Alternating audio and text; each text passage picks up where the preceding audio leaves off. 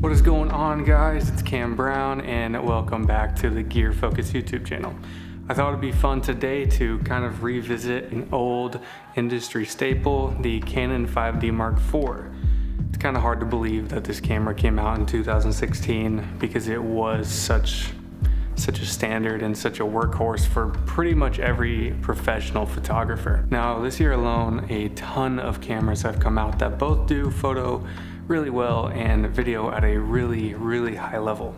So I wanted to bring the 5D out and see if it stacks up or if it is pretty dated.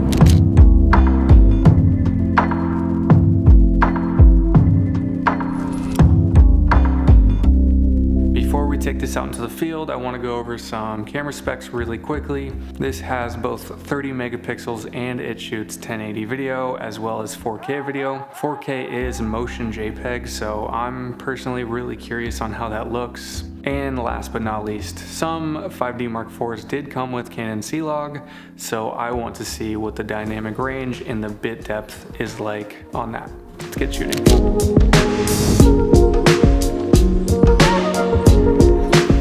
I don't think we have to spend too much time on photo quality. Even by today's standards, 30 megapixels is plenty for pretty much anything that you're shooting. Photos looked great, they were tack sharp, the autofocus was nice and snappy. I have no complaints and I didn't see any faults in the images when I was editing them.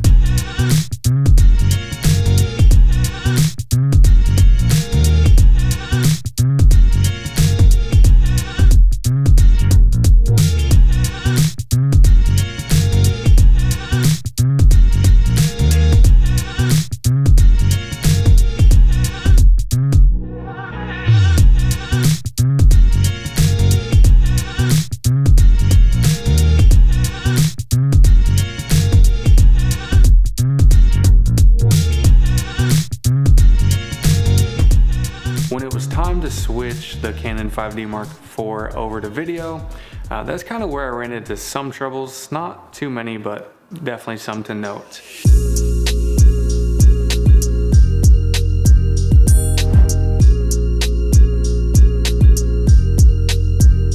The 4K crops pretty heavily, and in my opinion, if you're spending the money on a full frame camera and you need video, that's a pretty big sacrifice. It definitely does suffer from a lack of a few key options for video. I would have really liked a focus peaking. That way with manual focus, you can kind of see what's in focus and what's just out of focus. For me, that's pretty important. I will say the Canon 24-70 that I was using on this body, in video mode, the autofocus was definitely usable. So when it comes to focus modes, there's definitely some pros and cons and decisions that you will have to make as a filmmaker. The 5D Mark IV was never supposed to be a full-fledged video camera. So the fact that there's even C-Log in this body, in my opinion, is just a bonus. And really, when you're looking at this footage, it looks pretty solid. I mean, I would say if you just want to get some basic cinematic footage to throw up on an Instagram reel or make a little YouTube video, then the Canon C-Log out of the 5D Mark IV is 100% usable.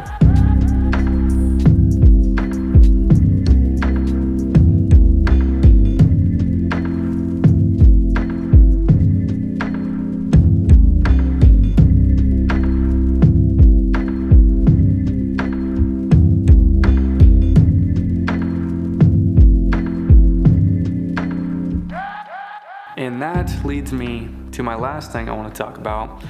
Who is the 5D Mark IV for?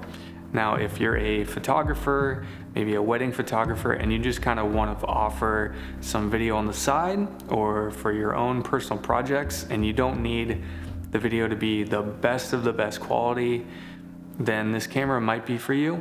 It's 100% an amazing photography camera. I would say equal to, if not better than, most of the cameras on the market right now.